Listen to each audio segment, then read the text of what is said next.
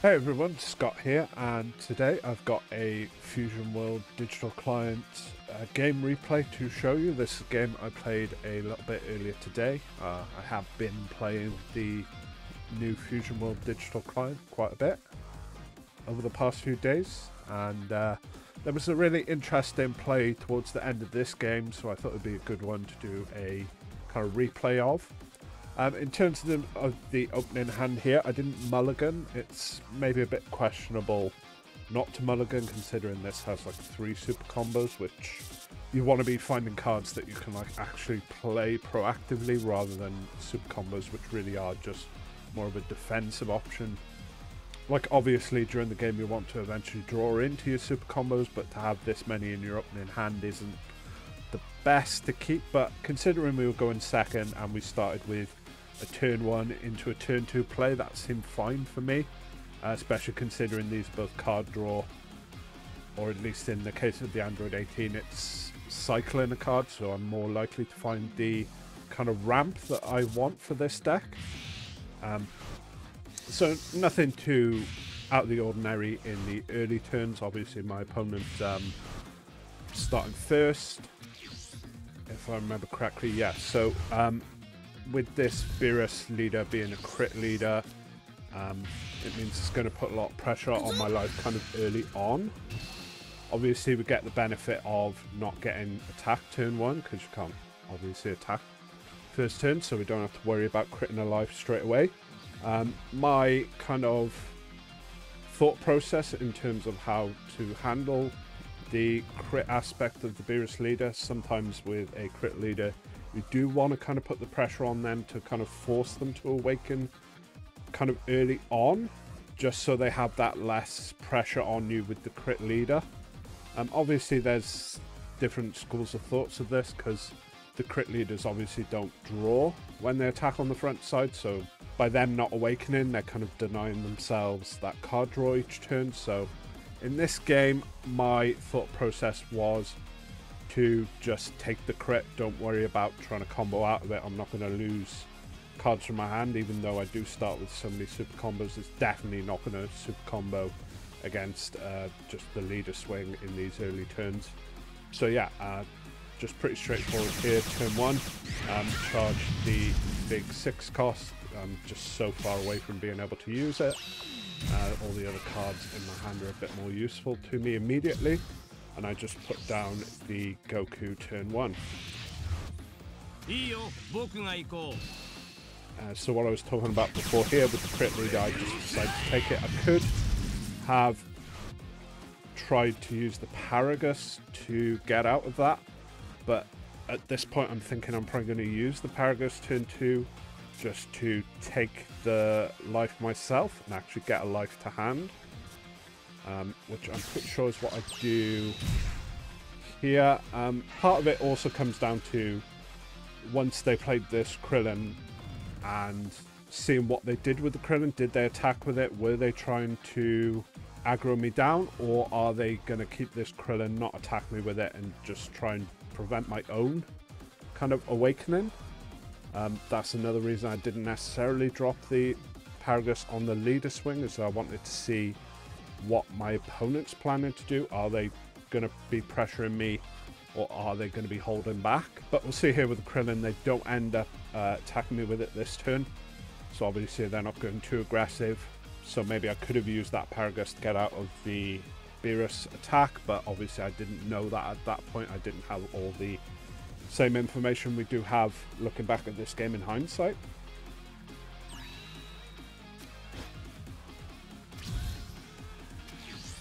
So in terms of my turn here, I put a Android 18 into the energy just because doubling up, I'm not planning on playing 2 of these. I could see myself maybe playing 1 this turn depending on what I draw off my leader swing, but to give myself either the option of the 18 or the Paragus. Otherwise I'd be charged. I'm not going to charge super combo. I probably am going to use, I always get these 2 backwards. This is destructive strength, this is gigantic meteor. So I don't really want to charge either of these. I mean, Gigantic Meteor, I think eventually I do end up charging a copy of this at some point, but at this stage, go ahead and see what we draw off the leader swing, just to give myself a bit more information.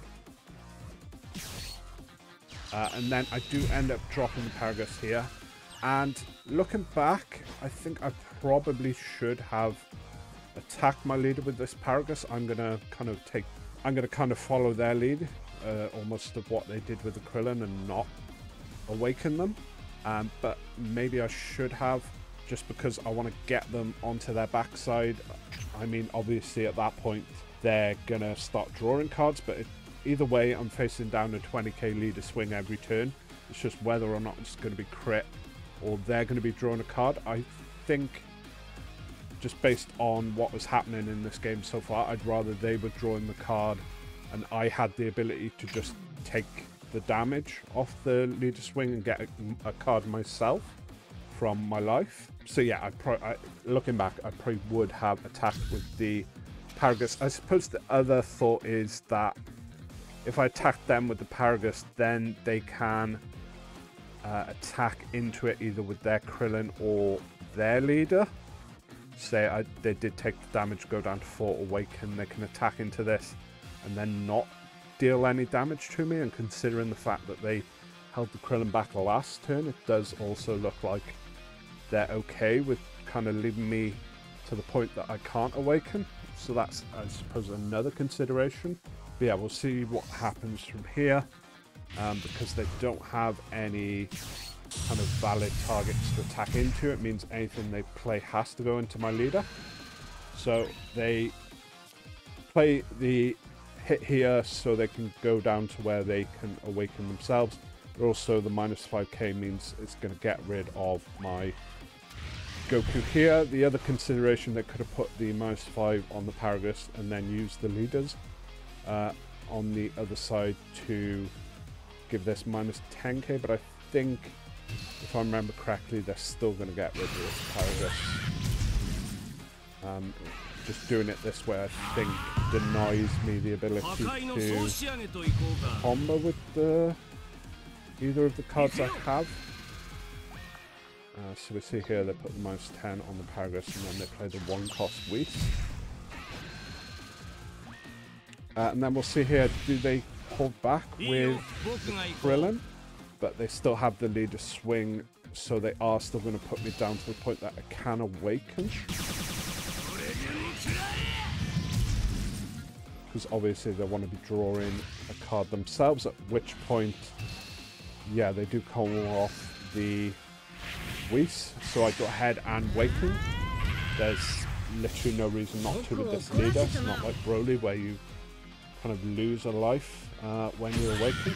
So this was, looking back, it was an interesting decision that I made to actually take this damage. I mean, obviously they had comboed up to 30, so I would have had to have used a super combo or 2 cards from my hand to get out of it. Maybe I could have used one of the gigantic meteors and got rid of the energy marker, but I didn't really want to do that. I wanted to save that for kind of maybe next turn or the turn after. You know, get these androids down on turn 5 maybe, or if draw into the super combo, get that not super combo, the secret rare, get that down turn 6 rather than turn 7 maybe. Although bearing in mind I do have some ramp in my hand, so maybe even a bit sooner than that. So go ahead and charge the gigantic meteor. At this point, maybe there was a better card to charge, maybe the Gohan. This does obviously represent a lot more combo power in the late game at the very least. But then the Gohan does give you a certain amount of card selection, so I don't know, maybe one of the tools could have been charged instead. So here, rather than attacking into their leader, giving them another card from their life potentially, I'm going to go ahead and try and get something off the board in terms of the Krillin. I wouldn't be too heartbroken if they go ahead and combo to save this, which, if I remember correctly, yep, that's exactly what they did. The one thing I'm kind of thinking of when I was playing this game is obviously looking at how many more cards in hand I have than them. Got a lot of combo power here.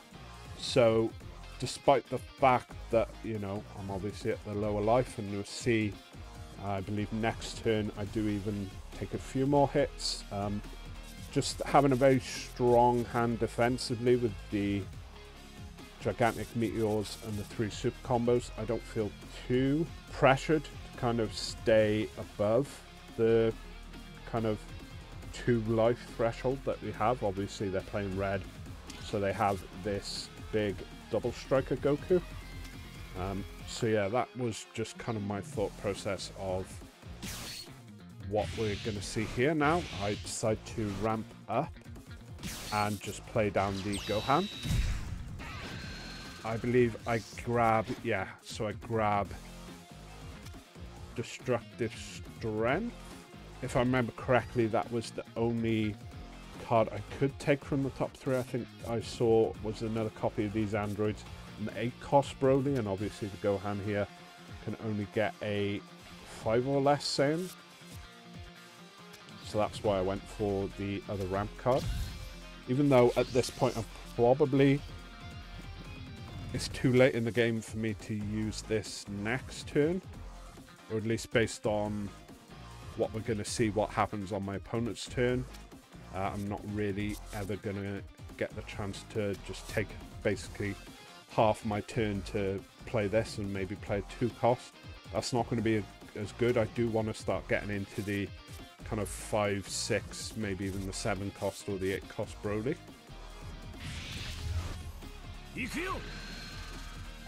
So yeah, my opponent just, there's no other target for that -10, so it gets rid of the combo power from my board first, which is obviously correct. And yeah, so he comboed up on this attack, I think, based on how much he comboed, if I remember correctly. Yeah, so he went up to 30k. I think he was trying to get me to use my leader skill to go up to 35 but lose an energy. Just with how many like strong defensive cards I have in my hand, I was never considering using the leader skill defensively. In fact, I don't think I used it once during this kind of entire game. But we'll go ahead and see what else they do this turn, which is play out the big crit Gohan. At this point, I'm not going to take crit, even though they do again combo up to 30. Again, that indicates that they want me to use my leader skill. But here, I'm going to go ahead, use one of the super combos, just go up to 40.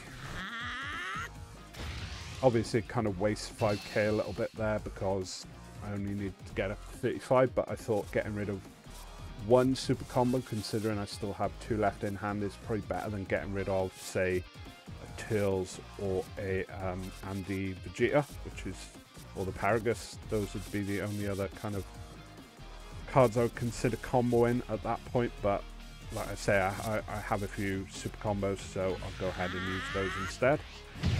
Use a Turles here to get out of the Krillin attack, and I believe I get rid of, is it the 18 to combo out of?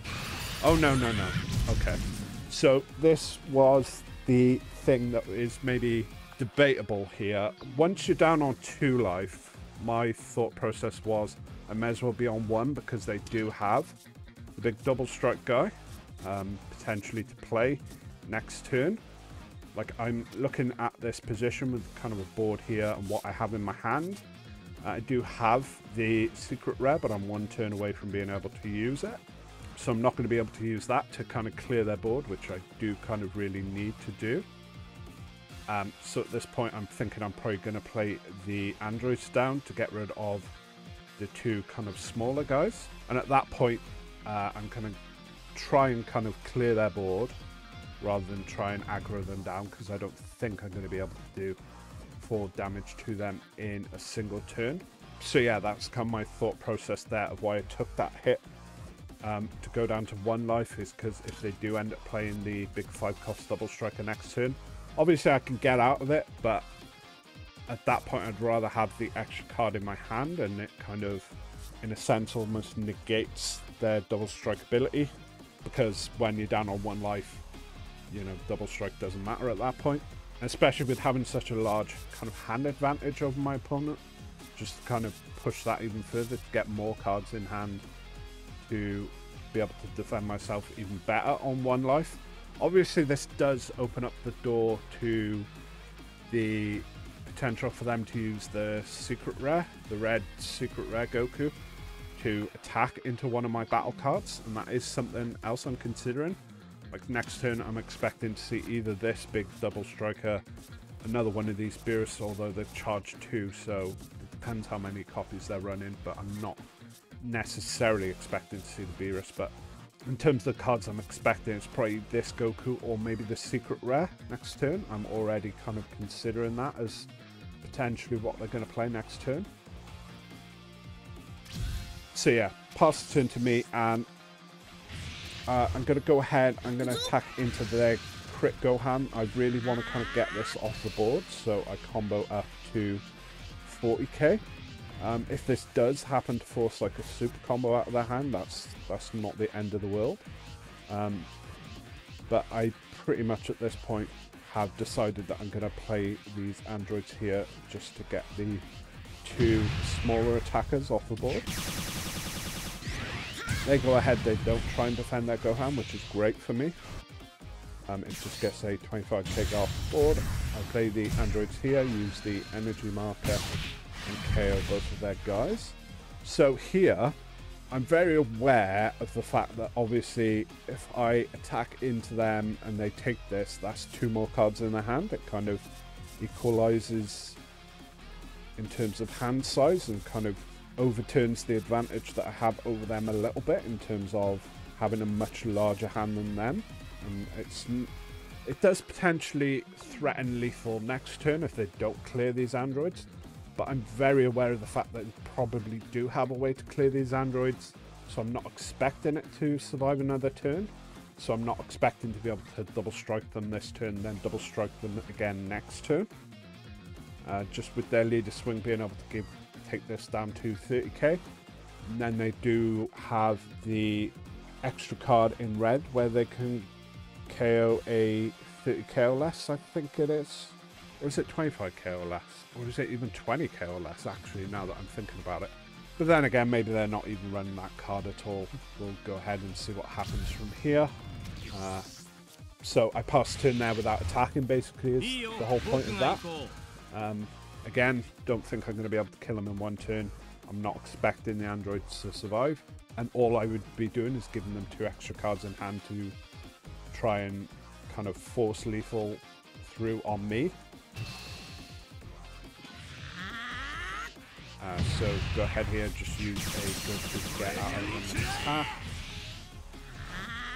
And we'll go ahead and see. Okay, so we see here that they charged the Goku for this turn.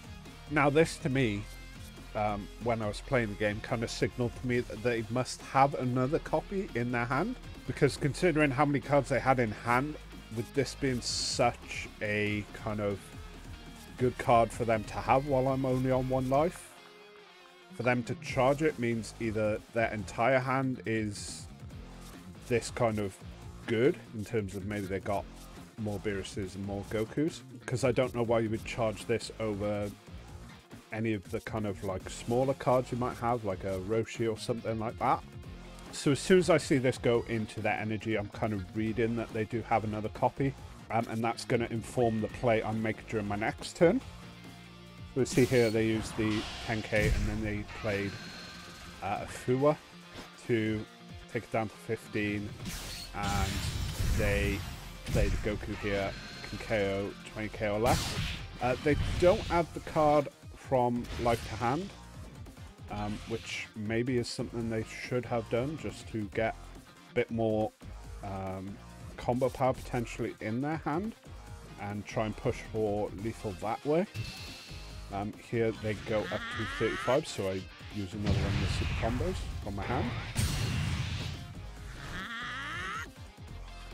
And that is the entirety of their turn. So, I'm going to go ahead, I'm going to charge the ramp card, because again, at this point I'm not going to play another one of these.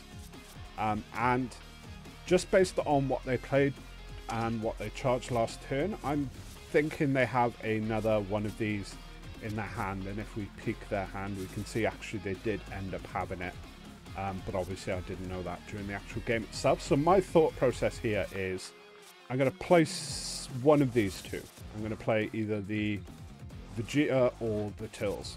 I'm going to attack their leader with it, and I'm going to basically try and bait them into playing the secret rare, their secret rare, onto this and attack into it to try and kill me.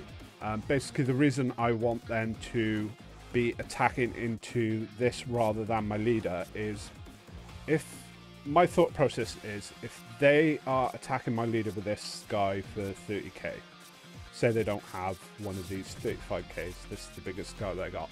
If they're attacking into my leader 30k, they may combo everything to try and push the lethal, but considering how much larger my hand is than theirs, I don't think they necessarily would go all out on an attack into my leader, especially with my leader having the ability to get rid of an energy to give an extra 15k. So I think even if I didn't play something for them to attack into with the secret rare, if I just left my board clear and just basically forced them to have to attack it into my leader instead of a battle card, I don't think they would combo everything. I think they might hedge their bets, just attack with this, try and force the leader ability, and they would keep the cards in their hand to try and defend themselves. But obviously if they're attacking this guy into one of my battle cards that they've already minused, it kind of means I don't have access to that leader skill, and there's already like a bigger power disparity, because obviously this secret rare itself gives minus 15k, the leader can give minus 10. So say I play the Tills here, they can take it from 30k down to only a 5k. So if they're already like 25k up just from the size of the two battle cards, I think they are more likely to combo their whole hand and kind of go for game that way, because obviously if they were to KO my battle card with their secret rare, it deals the damage to me and I'll lose the game. And the reason I feel comfortable kind of leaving a battle card out on the board in rest mode for them to attack into to try and go for lethal is because I do have these two super combos. I drew the super combo for turn, and I do have the two extra cards, which are both 25k each now. So that means the two super combos being 40k and the two extra cards being 50k. That's basically 90k that I have. They don't have a ton of cards in hand, so I'm not expecting them to be able to get much higher than 90k. Basically my thought process is here is I'm going to play one of these two battle cards. Technically either way it leaves me 2 energy up. The Vegeta costs 1 less. The Tills obviously is larger and has critical. The energy from, they both ramp, but the energy from Vegeta comes in rest mode, whereas the energy from Tills comes in active mode. So either way I'm going to have 2 energy up, and obviously with Vegeta being only 20k, it means they can still get it down to 5k by just using the secret rare on it, whereas with the Tills they have to use the secret rare and the leader skill. But my main thought is that if they are just using the secret rare, say I play the Vegeta and then they use the secret rare, they attack into it, they're not able to KO it because of how much kind of combo power I have, they can then use the leader skill to minus it by 10k while it's been put down to 5k by the Goku secret rare, and that'll kill it. Whereas the Tills, if they use the secret rare and the leader skill, it'll be down on 5k, so they'd have to have another card like the Whis or the Fuwa or something to be able to KO it after that. So the Tills is more likely to survive into the next turn, where I can try and push and try and do 4 damage to my opponent. And then there's also the fact that the Tills being crit means that if I attack into my opponent with this and they decide to take it, then obviously they're not getting the card to hand. If they combo out of it, that's going to make it even easier for me to defend this if they do use the secret rare on it. So I go ahead, I play the tills, I hit them with the crit, and they end up taking the damage. So now they're down to 3, which does kind of, I think, slightly increase the chances of me being able to KO them from here if this does survive the turn the way that I think it will. Because I would have this 30k crit attack. I could use the leader for 35k, and then I've got the secret rare here that I can just play, not use its skill, and just attack for 50k lethal, potentially. Obviously I wasn't able to clear their Goku, so I've got to face 2 attacks before even seeing what they're going to play from here. So I have to use 5k to get out of it. They play the Roshi here and take their own life to get extra card in hand, just to give them a bit more combo power, and I use the Vegeta to get out of it. That's another consideration of playing the tills, keeping the Vegeta. The Vegeta has plus 10k combo power, whereas the tills only has 5k, so it does technically give me an extra 5k combo power in hand, which could have made the difference here. So we go ahead. As soon as I see this, I'm thinking either they have the secret rare, which obviously we can see that they did, or they've got another one of these Gokus, in which case I'm going to be facing down a 25k attack into my leader, which I can quite easily get out of with, I guess at this point it probably would just be one of the gigantic meteors. Maybe I'd use the super combo because this represents 5k less. Although with the 2 energy up, maybe I want to use the cards that actually cost energy now, because I'm potentially going to be going into this next turn. If it had been another one of these guys, I probably would have played the secret rare and actually done its effect to wipe the board. But we'll go ahead and see that what I assumed was probably going to be the case does happen here. They do minus my tills down to 5k attack into it, and they put their whole hand on it, and because they played that Roshi took the life, they were able to get up to 90 exactly, and as we talked about earlier, the 2 super combos and the 2 gigantic meteors represents 90k on its own, so that's enough for me to get out of it without having to rely on this extra Goku. So we go ahead, we combo all the way out of it, we use the 2 extra cards, get up to 95k, and then my opponent here, they just concede, because especially now they've taken themselves down to 2 life, just the tills into them with no combo power, they'll have to take the crit damage and then leader into leader, and that's lethal, so I wouldn't even need to use the secret rare. So yeah, as soon as they don't win here, they kind of concede the game. And so yeah, I thought that was a pretty interesting game to kind of show you in terms of like reading what the opponent potentially had, in terms of trying to bait them into an attack that I know that I'm almost certainly going to be able to get out of. Towards the end of that game, they only really had 4 or 5 cards in hand, so even if each of them had been a 10k kind of combo power, it wouldn't have been enough for them to overcome the 2 super combos and the 2 extra cards that I had. So yeah, that's it for this gameplay replay. Go ahead and leave a like if you enjoyed it, and let me know what you thought down in those comments below.